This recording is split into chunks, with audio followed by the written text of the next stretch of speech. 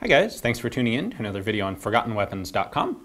I'm Ian. I am here today at the Rock Island Auction Company. I'm taking a look at some of the guns that they're going to be selling in their upcoming April of 2016 premiere auction.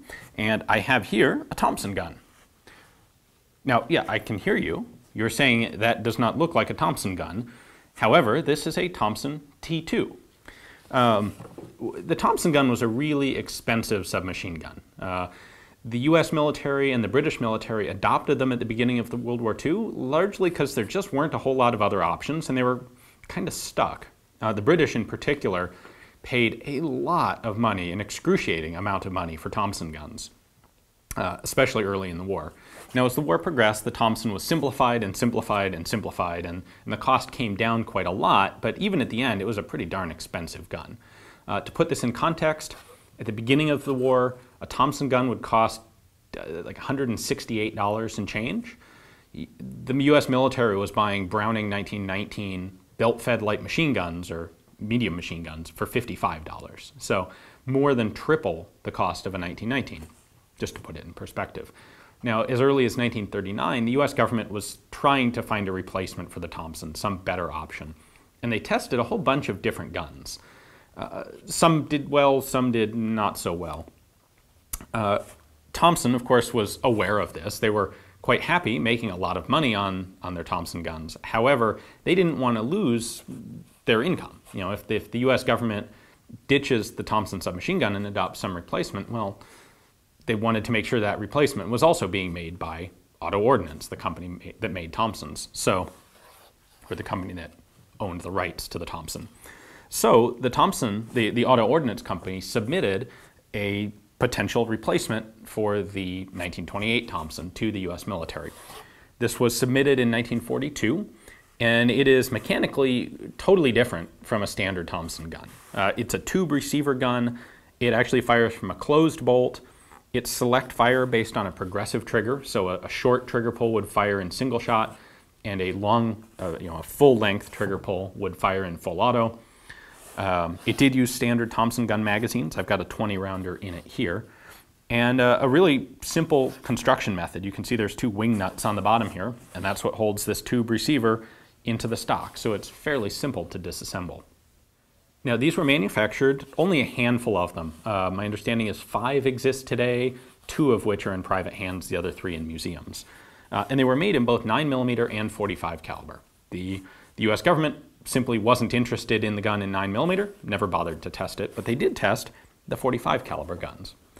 And unlike some of the other US military testing, for example, the programs to develop the M1 Garand and the M1 carbine, the program that replaced the Thompson gun wasn't a single test of a whole bunch of guns side by side. Instead, they were testing guns individually as they were submitted. So, in fact, by the time they were testing this gun, they had already they'd already finished testing the gun that would replace it, ultimately, as the M2 submachine gun. However, we can go through what happened at the trials for these guns. They put several thousand rounds through the gun. After 750 rounds, the trigger housing cracked.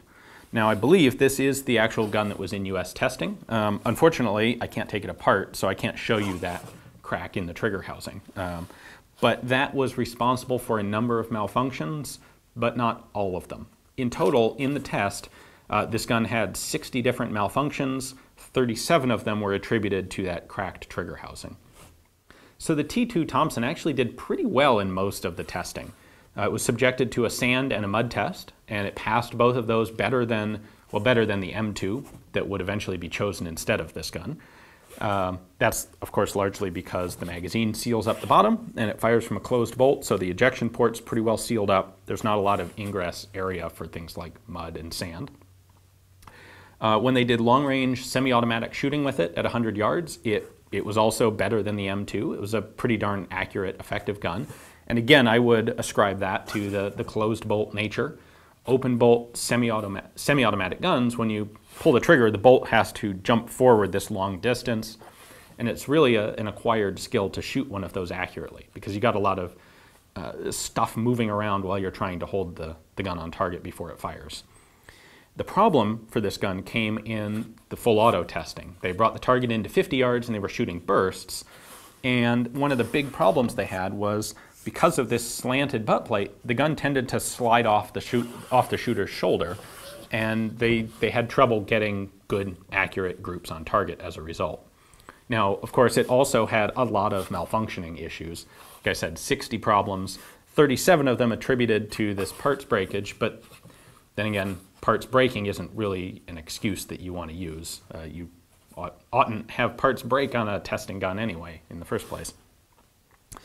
So ultimately, this gun was dropped from competition because of the full auto issues, the effectiveness in full auto, and because of the parts breakage. Really, this trigger mechanism, while it's kind of cool, was too complex for the gun. So the gun that replaced this has a kind of an interesting story to it as well. It was the M2 submachine gun developed by a guy named George Hyde and manufactured by the Inland Corporation.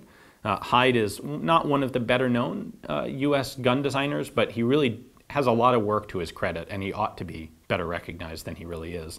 And of course, Inland is the same company that would make a whole bunch of M1 carbines. Now, weirdly, the M2 was in service only very, very briefly. Only about 500 of those were made. They had some issues getting them into production, and by the time they had started producing guns, they had actually gone through and developed the M3, which is the grease gun, which we're much more familiar with. So the grease gun replaced the M2 really before the M2 had a chance to ever be issued or used. Anyway, we want to focus on the Thompson prototype here, not the other guns. So why don't I bring the camera in and show you a couple of the details of this guy. All right, a couple features we can take a look at. Let's just start right where we are. The magazine release is this simple spring-loaded metal tab. I have a 20-round magazine in the gun because that's what it was tested with, so that's kind of the appropriate visual. This actually doesn't come with the gun. I pulled this out of a drawer so I could show you what it should look like here. Bolt handle is actually a bit reminiscent of the Thompson. Very simple. This is a tube receiver straight blowback mechanism. As I mentioned, it does fire from a closed bolt, so it doesn't lock open, and it does not lock open on an empty magazine either. Now, the way that this works, it's hammer fired. Unfortunately, like I said, I can't take this apart to show you. However, there is an auto sear that trips at the very end of travel of the bolt. So if I fire a single round and I only press the trigger a little way, let's see, there we go. Now, when I cycle the bolt, I will have to release the trigger before I can fire a second time because it is semi-automatic. However, if I pull the trigger back all the way, now when I cycle the bolt, there's an auto sear that will trip and drop the hammer when I get to right about here. There it is. And again, until I release the trigger, and then it closes without that click.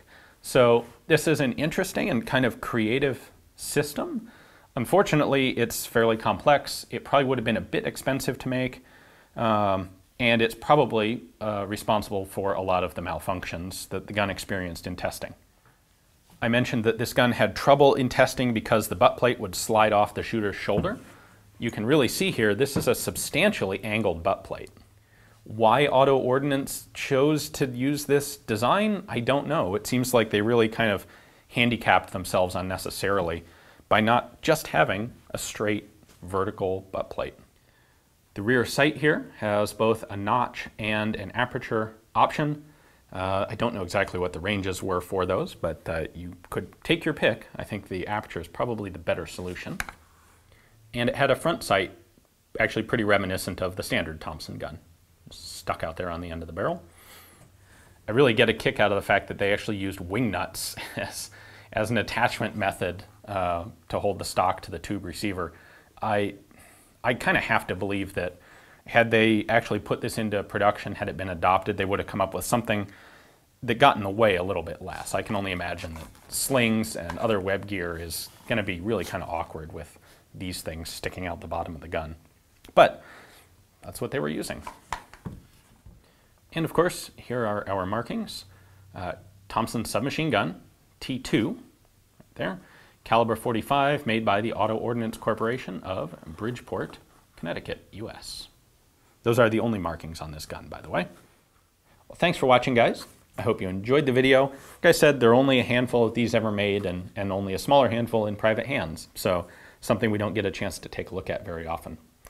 If you'd like to add this to your own collection, I don't know if it would be too wise to shoot it with broken parts, but it is cool to have one of the guns that was actually used in Army testing.